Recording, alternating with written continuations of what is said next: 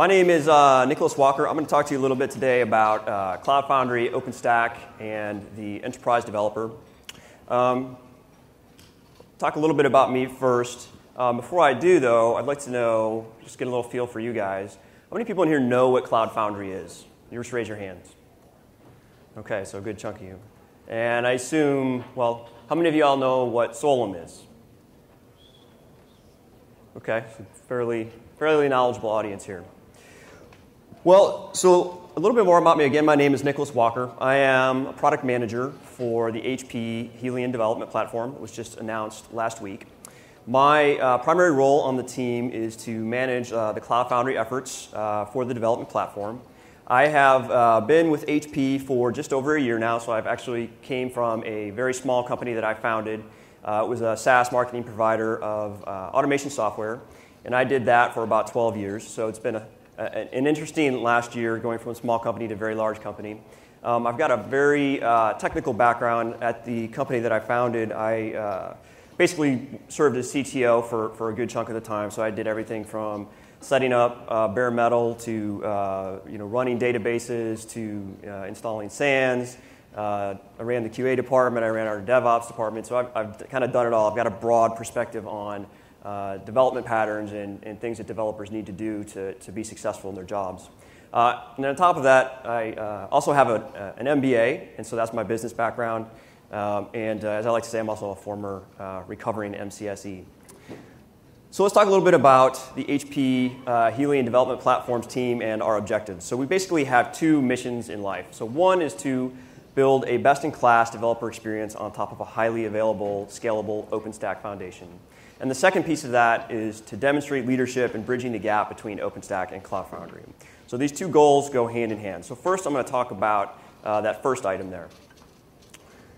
So building the best-in-class developer experience. So enterprise developers have a need for more than just IaaS. So compute and storage are great, but you still need the tools on top of that to make yourself successful.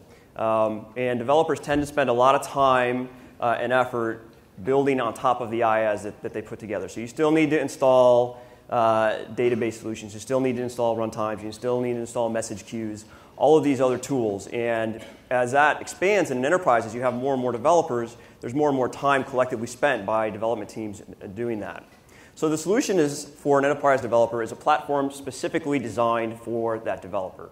The platform would do such things like enable developers to quickly develop, deploy, control applications, focus on the code, managing the code, and not managing the infrastructure, and really eliminate the needs for developers to be experts in many diverse technologies.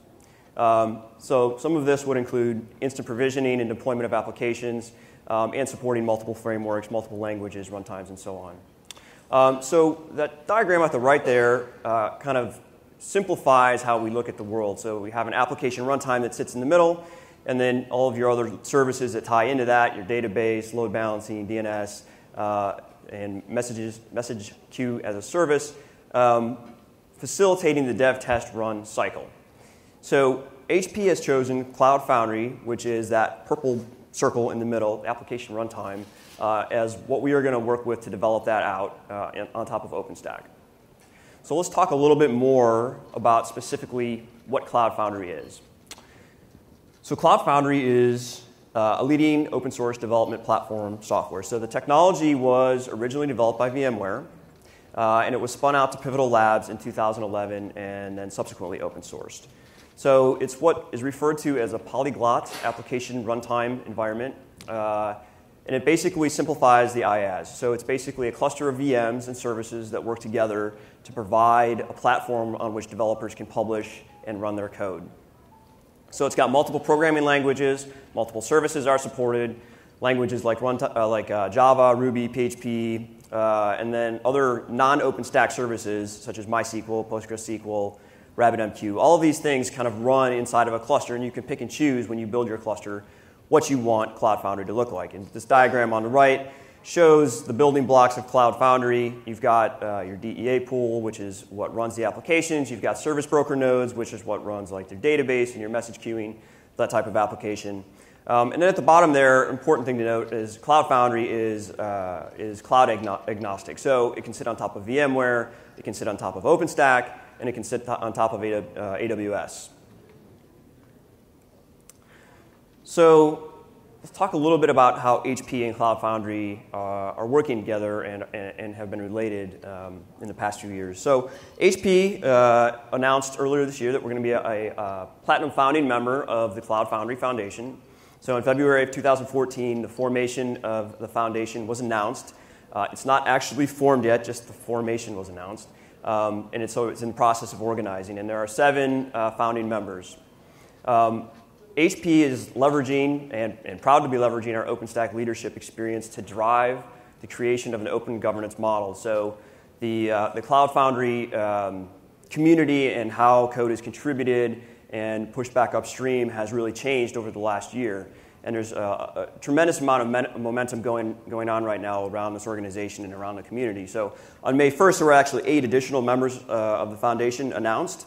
And in the last 12 months, there's been a 113% increase in contributors, and there's been over 700,000 lines of code contributed. At the bottom there, you can see kind of a timeline on the progression of Cloud Foundry and how it's grown in the last 3 to 4 years. So back in 2011, it was open sourced and announced. And then in 2013, you can see there was a tremendous amount of activity, including HP's public cloud actually has a beta. We called it APAS, Application PaaS Private Beta, that went into production in March of 2013. A big event last year was IBM announcing that they were joining Cloud Foundry, so kind of late in the summer of last year. IBM made a big announcement that they were going to get behind Cloud Foundry and really drive it forward. So that was a big turning point for the community. And then again in 2014, we've got HP with our platinum sponsorship. There's an open governance model that's being developed, and a lot of other large organizations are moving to get behind Cloud Foundry. So I want to talk a little bit about Solem, because this is, after all, an OpenStack conference, and just a little bit about kind of where we are at with Solem. So Solem is an incubator project that's designed to make cloud services easier to integrate into the application development process. So it's essentially a PaaS that's competing with Cloud Foundry. This was announced in October of 2013. And we've looked at it and spent some time talking to the people involved with it, and we support the end goal of the development platform tightly integrated with OpenStack. That's something we absolutely want to see and want to do. We've chosen to start with Cloud Foundry versus Solem. We're still tracking Solem and are interested in it, but we've chosen to start working with Cloud Foundry for a number of reasons. The biggest one probably was the time to market is shorter for us. So we've already have 2 years really working with Cloud Foundry. We understand it. And as of October, Solem was a brand new project that didn't really have any code behind it, whereas we had a whole bunch of code with Cloud Foundry. So we really felt that we could achieve our business goals, even if maybe it's not the most optimally integrated platform out there in terms of being integrated with OpenStack. But we still felt we could achieve our business goals with it. We also thought that we could take a top-down approach rather than a bottoms-up approach. So we think we can take what exists in Cloud Foundry and kind of work backwards and integrate it very tightly with OpenStack rather than having to start from scratch and build something from the ground up to integrate or to be native to OpenStack. So let's talk a little bit about that process and our thought process around doing that. So this is what Cloud Foundry and OpenStack look like today. So you have OpenStack on the bottom, and then you have a gap, and you have Cloud Foundry sitting on top of it. So those 2 dark blue boxes at the bottom are kind of your core OpenStack services. So you'd have your Nova, your Neutron, so all of your compute and networking, up into load balancing and DNS as a service. Other pieces of OpenStack that are kind of required to run applications and to run your VMs. And then on top of that, you start to get into the area where a developer is going to be concerned about, right? So these are going to be the building blocks for applications. So Trove, your DBAS, your queuing, and then image marketplace and other pieces sit kind of at this layer. And then above that, you have Cloud Foundry. And so Cloud Foundry natively has support for the Java, Ruby, Node.js, on down the line into these different languages. And then it has unmanaged services. So I can install a Cloud Foundry cluster, and inside that cluster I'll have MySQL, I'll have RabbitMQ, I'll have these other services, but they sit on top of VMs that are not necessarily set up in an HA way or to be optimized for speed and performance for that type of thing. So the philosophy we have is to really start taking each one of those things. For instance, MySQL. It makes a lot of sense to tie that back into Trove, so that when I create a cluster natively inside of OpenStack and I have DBAS and Trove running on OpenStack, it knows, oh, here's my Trove. I'm going to go plug straight into that, and therefore I have HA, I have this backend service managed, and it makes a whole lot of sense, and it makes the Cloud Foundry application that much more stable and have that much more performance. So these are kind of the integration points that we're looking at as we look out as to what we're going to build out for the Helion development platform. Some really natural points. The first one, Keystone integration. So it makes a lot of sense to have shared security credentials. If I've got security already set up in OpenStack and I'm going to be creating clusters on top of that, there's no reason that they can't share the security credentials so that I don't have to maintain these in two separate spots. The DBAS integration I just discussed a little bit, and then other key integration points, message queuing, load balancing, DNS. These are all things that Cloud Foundry has to do natively when you set up a cluster. So making connection points back to these and making that happen automatically when you create and set up a cluster is just a very natural thing to do.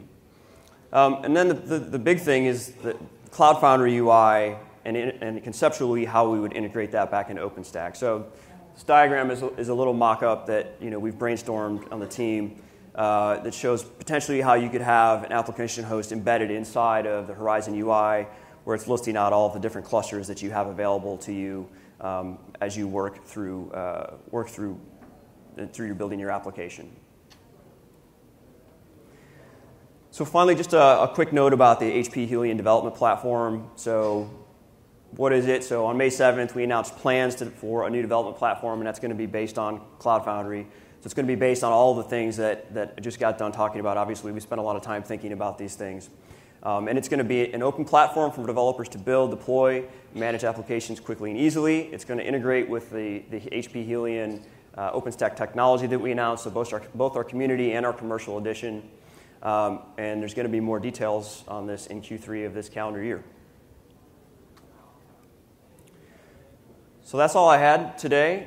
Thanks for coming. And I think as the gentleman in the last presentation had this exact same slide, but we are hiring. So if you're interested in working on this or working on the OpenStack technology, there is someone down at our booth that you can speak with, or you can go to this URL, or feel free to come up and chat with me afterwards.